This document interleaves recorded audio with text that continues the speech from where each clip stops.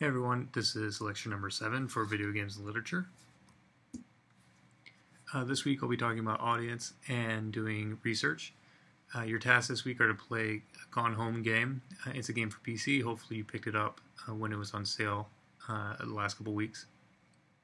You're to write a post in which you compare Gone Home to the novel Ready Player One. Please contribute your 500 words or more to discussion by Sunday at 10 p.m. like usual.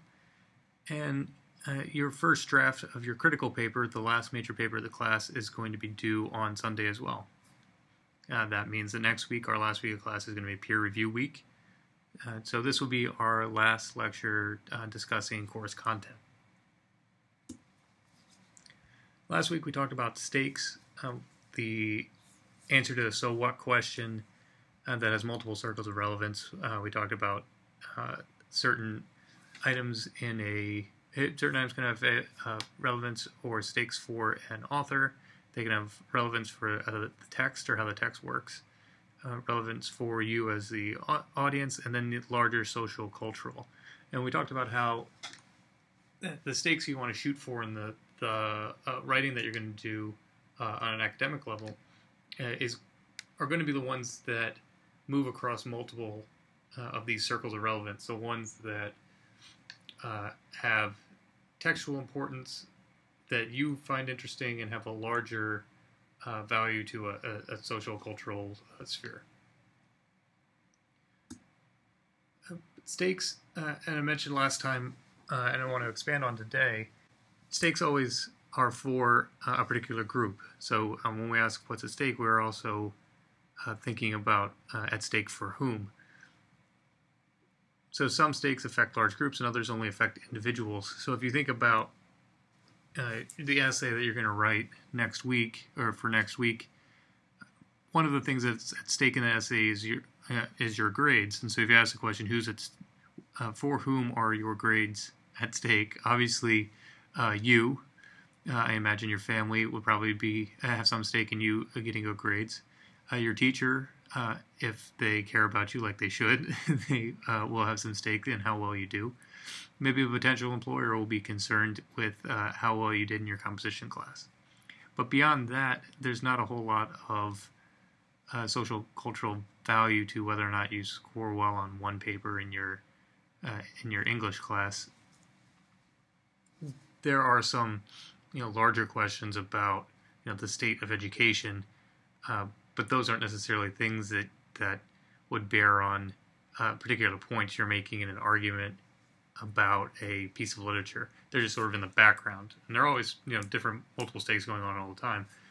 But if you were writing an essay on Ready Player One, the larger issue of language instruction in the U.S. Is a background issue, wouldn't really necessarily be something you would be talking directly to. So for another example, who has a stake in a formal analysis of Anastasia at the Metro? Well, obviously Ezra Pound might. He's dead though, so he can't care about that. Literary scholars, of course, are going to be concerned about Anastasia at the Metro and how we analyze its form. But it's going to be a particular subgroup of literary scholars. One's particularly interested in poetry. For example, I don't work on poetry, so formal analysis of Anastasia and Metro doesn't have a whole lot of relevance to me. However, the chair of my dissertation, Brian Reed, he works on poetry, and so he might care about a particularly interesting observation about the form of Anastasia and Metro. An analysis of that poem might have stakes for you if you're taking a class on it. So you might find someone else's observation particularly useful. Poets would be interested in that. And I left this last here question marks because it kind of depends on the argument. If you're making some sort of claim that's able to connect across multiple circles of stakes, you might be able to get out to a larger socio-cultural area of relevance that might not be particularly obvious. So, for example, if you were able to read something in the form of Anastasia on the Metro that could connect to Ezra Pound's life as a Nazi sympathizer, that might be something that has larger stakes beyond just literary circles. Maybe not, because that's kind of well known at this point, but it's possible. In any case, that's kind of what we're shooting for, to be able to move from smaller audiences to larger audiences. Last time we talked about the stakes of Ready Player One, and I showed you this slide where I listed a bunch of sociocultural stakes that were brought up in the first couple pages. Class, high versus low culture, significance versus influence, mass media, real versus virtual, all that kind of stuff.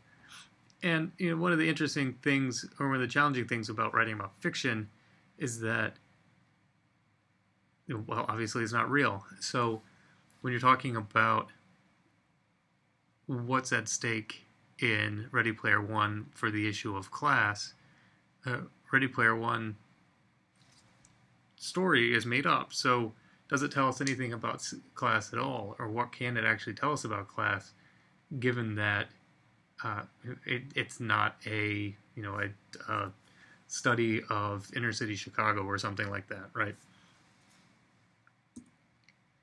So what are the stakes of fiction, or how do we think about what's at stake in fiction?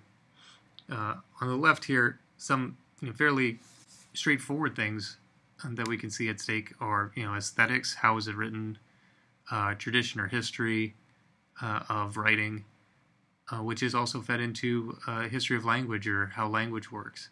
The words gain meaning from the ways that they're used, so novels being a long treatment of different uses of language obviously have some investment in the use of language, or how words mean. And if it has investment in the way that words mean, that has investment in ideas. Where it may not be able to tell us anything particularly about the specifics of how class is experienced on a day-to-day level in 2014 in New Orleans for different communities,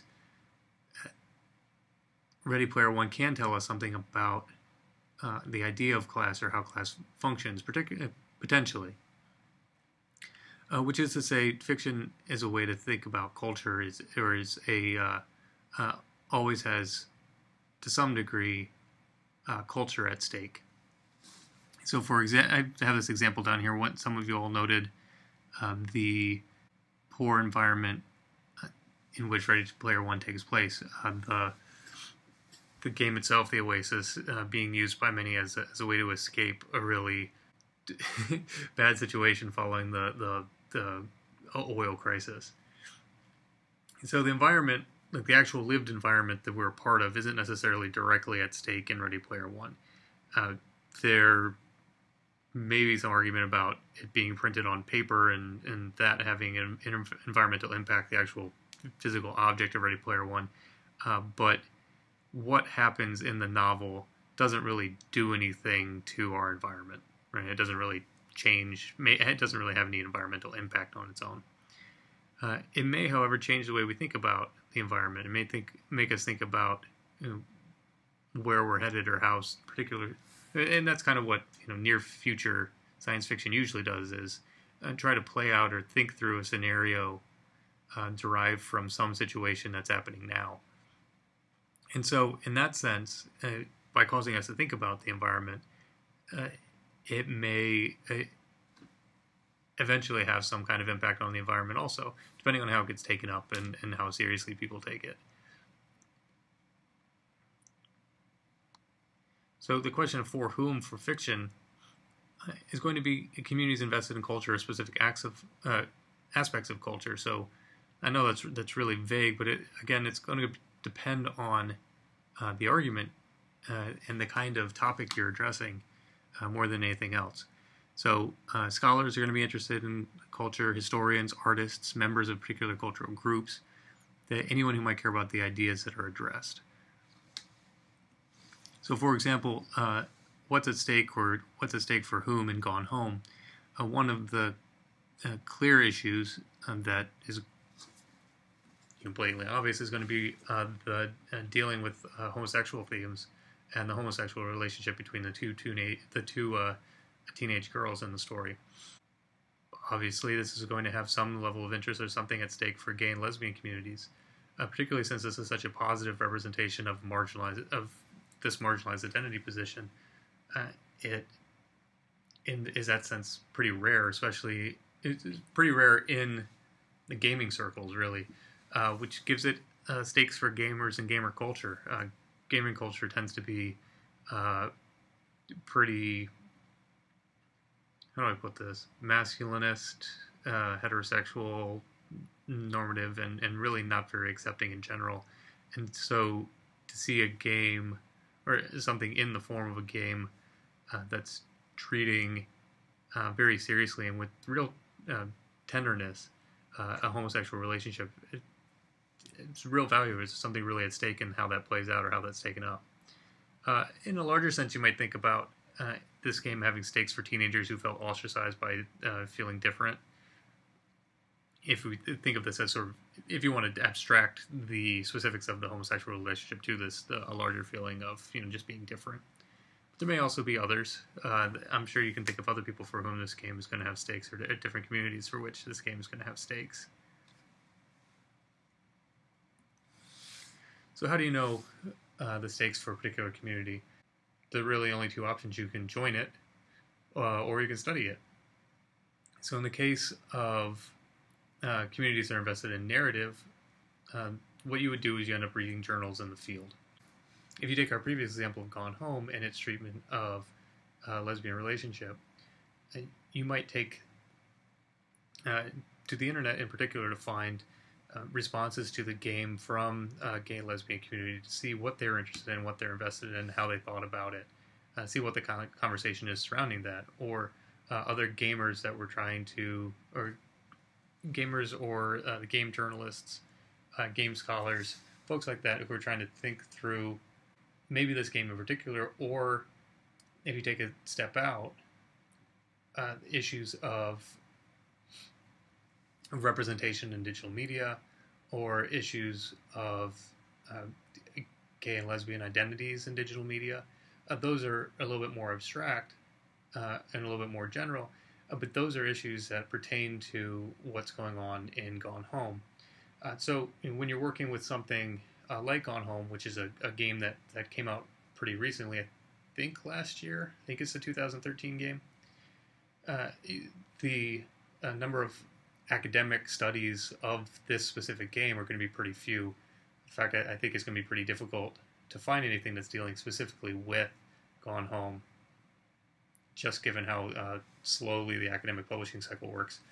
So where you would probably find things treating Gone Home would be on gamer blogs, game journalist blogs, or blogs of serious people who write about games critically. And if you were going to go to the academic route, you want to see how Gone Home fit into an academic conversation about gender and sexuality, you would probably have to start with the gay and lesbian studies in general as a sort of foundation to see what conversations are happening there, and then move to digital media studies, or maybe look for things that overlap. So some kind of study of homosexuality online, probably going to be by Lisa Nakamura. So I'm talking sort of at length about this because we're preparing for our critical paper here. My critical paper, that's going to be a paper in which you're trying to join a critical conversation about some primary text, games or literature in our case. So this is going to be a 1,000-word essay on a critical topic, and so that's going to be some sort of issue that has stakes. And you're going to use an analysis of one or more of our texts to explore these issues. So the first thing you want to do is pick a topic. Pick something that you obviously is going to be relevant to the stuff we've been studying. Then you want to find your relevant primary source. What's the text you want to work on? You might actually do these in reverse. You might find the text that you really want to work on, and then pick a topic that emerges out of your interest in that text. Again, it's okay to be working for something that has stakes for you. So if you're interested in issues of gender and sexuality, maybe Gone Home is an ideal text for you to work on because you're already keyed into thinking about those ideas, and there's something that you're interested in. and then use that to build outwards towards your contribution to the social and cultural discussion. So once you have your text and you have a topic set up, brainstorm like we've been practicing, then outline so you can get in a sense of how you're thinking about these issues as they relate to your primary source. So once you have some of your ideas in place, then you're going to want to look for secondary references. And this paper is going to require you to be in conversation with at least 2 secondary sources, and one of them is it needs to be academic. So you have some time to look things up. If you don't have all of your sources integrated in the draft stage, that's all right. Try to do it so I can give you some comments on it, and we can give you some feedback on how you're doing it. But if you don't get to integrating your secondary sources in the first draft, that's okay. If your first draft is you thinking through these ideas and trying to get your analyses in place, that's cool. Because you really want to think of your interaction with secondary sources as a kind of conversation that you're having. So you have ideas, and there are ideas out there in the world, and so you need to go and look them up to be able to respond to them appropriately. So whenever any piece of writing it never happens in isolation. It's always happening in conversation with someone else, even if that person is just you. So to know your audience and to know what other people thinking about the ideas that you're thinking about think, you have to read what they've written. So that means you have to go to the secondary sources.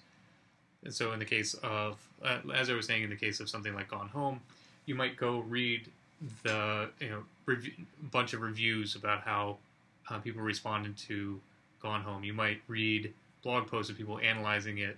You might go on forums to see what people said. In video games, it's a little bit, the range of secondary sources is a little bit broader because it's still so new as a medium.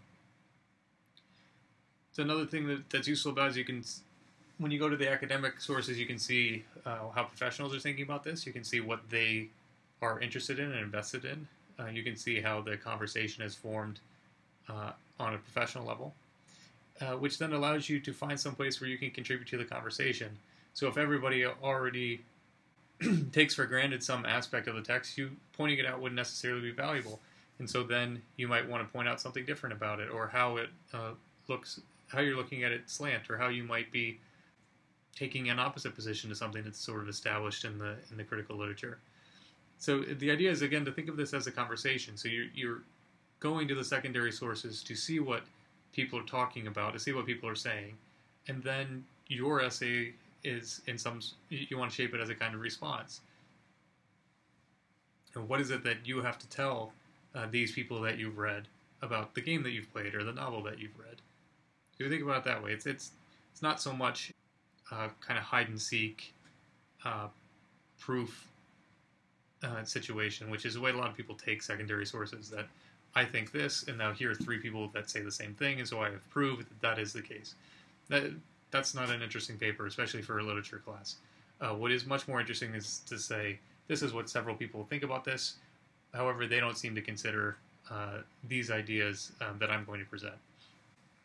One of the ways that using secondary sources has been formalized by composition scholar Gerald Graft is as a they say, I say conversation.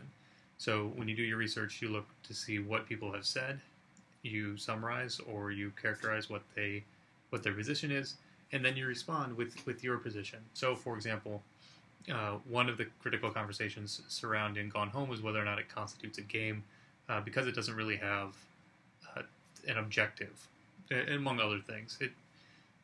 The argument is basically that it's more like an interactive story or something like that. So to a article that you found that says that Gone Home isn't a game, you might respond with, I say that whether it's a game or not is irrelevant, and obscures how the game uses game-like interactivity to address serious important themes pertaining to gender and sexuality. That's one I just came up with, so maybe, but it takes this kind of form, right? So you find out what people are saying, what's the conversation, they are all saying this, or they seem to be saying this, and then here's what I have to say about that. Okay, so for your post for this week, I'm asking you to compare Gone Home to Ready Player One. This is a way to extend our discussion of stakes and how we look for stakes. So you want to pick a topic, some sort of critical topic that they have in common, and then discuss how each treats it. And if you're interested in writing about either of these texts, this might be a good way to warm up for your paper. And if it turns out that you end up using this or really any of your other posts as a foundation for your critical paper, that's more than all right. In fact, I'd recommend it if you've been able to write posts that you like, or something that's got an idea that you want to expand on. So again, your task for this week is to play Gone Home. Write a post that compares Gone Home with Ready Player One. Contribute your 500 words or more discussion, and then submit your draft 1 of your critical essay. That's going to go to your week 7 folder. Yeah, so please submit that to your week 7 folder. And like we did in week 5, we'll be doing the peer review next week. Again, all of this appears in your in the folder for this week, the week 7 folder, with a prompt for the paper, description of the post, and so on. If you have any questions, don't hesitate to email or post under the support section on Google+. And I look forward to seeing you all online.